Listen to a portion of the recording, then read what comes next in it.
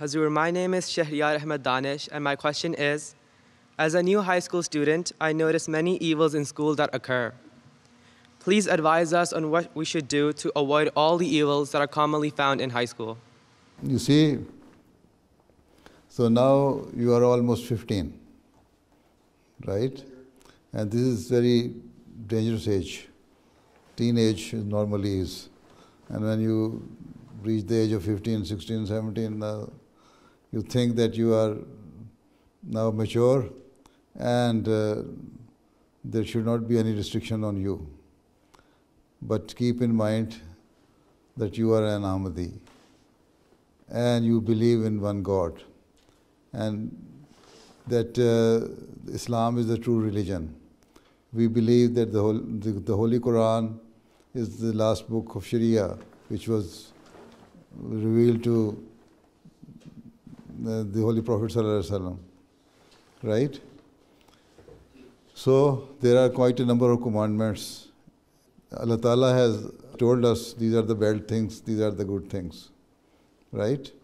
So if we know that what is bad and what is good, then obviously if you are a sane person, if you have wisdom, some wisdom, then you will try to avoid those things which are bad, which can ultimately destroy your life here in this world and the hereafter. Don't think that if you are committing something wrong, doing something wrong, nobody is seeing you. Always remember that Allah Ta'ala is always watching over us. And He knows each and everything, whatever we do. So, for the sake of attaining the love of Allah Ta'ala, for the sake of sticking to the teaching of Islam and commandments of Allah Ta'ala, we have to do the good things which have been commanded to us by Allah Ta'ala.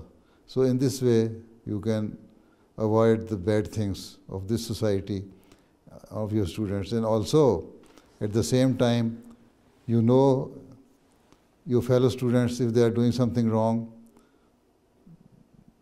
then you should try to express your dislike on that thing. Or rather, you should hate that thing if they are doing something bad, right? And they should know that you don't like it.